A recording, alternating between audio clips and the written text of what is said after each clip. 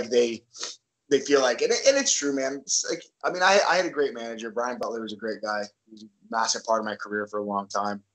But I mean, ever since I got it over to Japan, I've done it myself, and it's worked out better. Then there's just, and it's no dig on any managers or anything. It's Japan is much more straight to the point with things. And I think the minute that the managers get involved and things start going in circles, we got 9 other guys who will do this. So like, do you want it or not? You know. Now, Japan's a hard place to describe. I've always tried to describe it to people living there, as I did. And, it's kind of hard to describe being inside Thomas Super Arena or these places. But as a fighter, when you first got there the first time, what was your impression? Because I always try to tell people there's something in the air there when you're in that arena, but I don't know what it is. I can't tell you. I can't put my finger on what it is. It's just something, like a vibe. 100%, man. And even this is even before the arena fills up.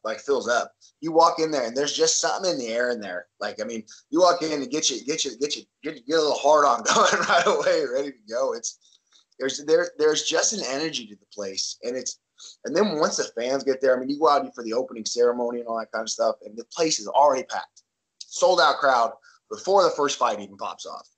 And it's just the fans there, they bring so much of an energy to it. It's so exciting. And like, talk about Saitama. Like, I fought there on New Year's, and I'm thinking there as we're doing the ceremony, I was like, fuck, like this is where Fedor's won his belts. This is where Vanderlei's murdered people. I mean, there's so much history in the game, and like it's not like the fights that I grew up watching. Man, I watched UFC, but I was always a massive Pride guy. Loved watching that shit.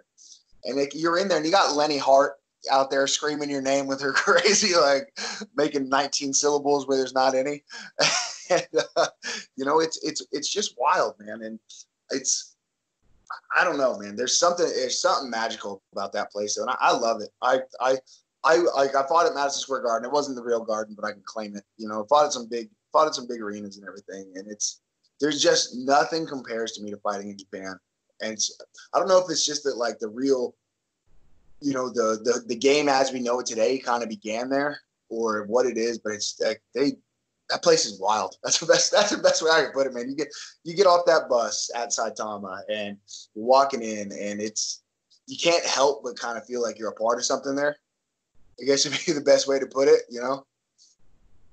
Now, when you fight there, where they have you staying at? Do you know, like, what part of Tokyo they have you staying at? I stay in Isibu, out where they make all that gin out in Isibu at the Tokyo Westin, generally.